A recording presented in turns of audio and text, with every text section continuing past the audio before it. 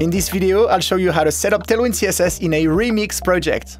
I'll start by creating a new remix project with npx create-remix at latest. And here I'll call my project remix/Tailwind CSS. Here I'll select Remix App Server, but feel free to choose whatever option you want. And I'll go with JavaScript, but again, it's up to you. And I will run npm install yes. All right. Next, I'll install Tailwind CSS and its peer dependencies with npm install-d, Tailwind CSS, post CSS, and auto prefixer. And I will also install a package called concurrently so that I can compile Tailwind in parallel with the remix process.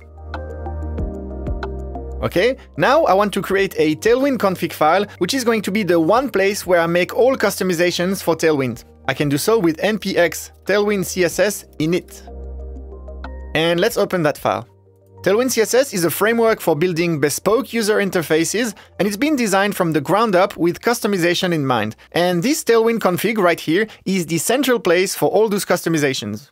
I have a theme option where I can add or customize things like colors, font sizes, or the spacing scale. I can register first-party or custom plugins. And there are many other configuration options, but a very important one, which we'll look at now, is this content array. Tailwind generates CSS on demand based on the classes we actually use in our project. But for it to work, I need to tell Tailwind where I'll be using classes, so where my template files are in this project. Most of the templating action in a remix project happens in this app directory. And you can see if I open the routes folder, there is an index.jsx file, which is typically where we'd use Tailwind classes. So I can tell Tailwind to look at that file with app/routes/index.jsx. But now what happens is when I build my project, I add a route called about.jsx. Well, of course, I could add this file to my content array. But as you can imagine, it would get quite tedious to have to list each file individually. I'd have to come back in my Tailwind config file every single time I add a file to my project. Luckily, the content configuration in Tailwind supports glob patterns, which means I can use wildcard characters to match multiple files. For example, I can replace the index string here with a star, and this will match any file with the .jsx extension inside my routes folder. Unfortunately, this only looks in the immediate children of a directory and not inside subdirectories, so a route called about/me.jsx wouldn't be matched because we've moved up one directory. The good news is I can add /** to my pattern, and this now will look at every file inside the directory, including subdirectories. So it will match about/me.jsx, but it will also match about/teams/dev/robin.jsx. Nice! Alright, so let me remove that line. And notice that currently we only look inside the routes directory. But if I close the routes directory here, you can see there's other files, including this root.jsx, that we may want to include in our content array. It's not uncommon to want to have Tailwind classes on the HTML tag or perhaps on the body tag. And if you want to do that, make sure that this file is also included in the content array. So I could add it manually, app/root.jsx. But once again, we might have more files than this one. And here we can get rid of the /routes segment. And now we will look at everything inside the app directory, which includes that file. So I can remove it. Okay, and one more thing before we move on. What if instead of JSX, we changed our mind and decided to use Typescript, so the file has a .tsx extension? And maybe we also have just a JavaScript module that makes use of a Tailwind class? Well, it turns out that you can use curly braces like this when you want to match multiple different strings. So you can separate them by a comma. So let's make sure we match JSX files as well as TSX files. And let's also add JS and TS.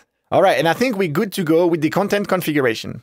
Next, I will create a new styles directory, and inside of it, I will have a file called app.css. In there, I'll have the three Tailwind directives at Tailwind base, at Tailwind components, and at Tailwind utilities.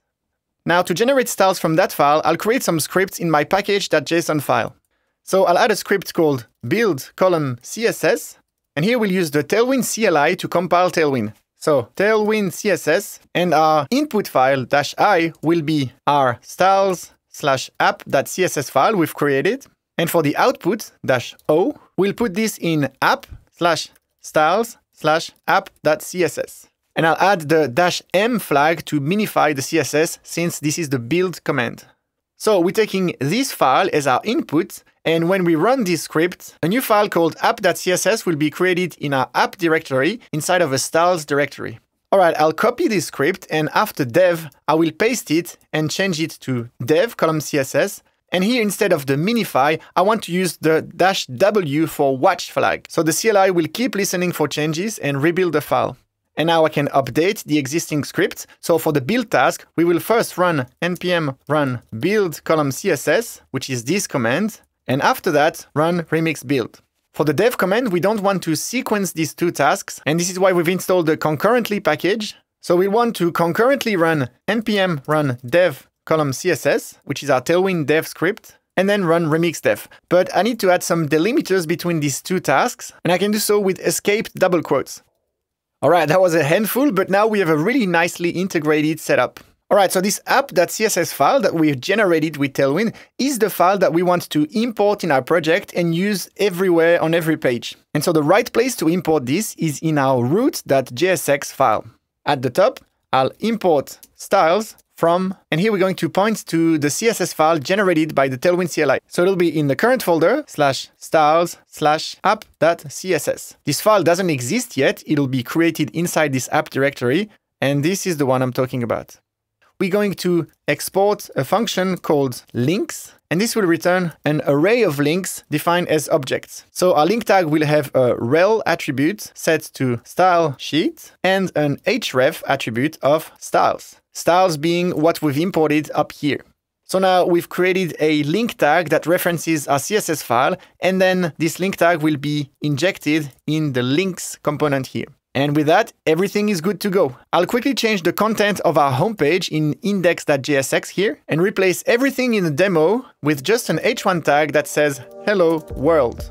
All right, let's first run the build command to generate our CSS file, npm run build. And you can see we have a new styles directory with our app.css minified Tailwind CSS. And now let's start the dev server with npm run dev. And I will add some Tailwind classes to the h1 tag. Text 3XL. Yep. Font bold. Underline. And looks like everything's working.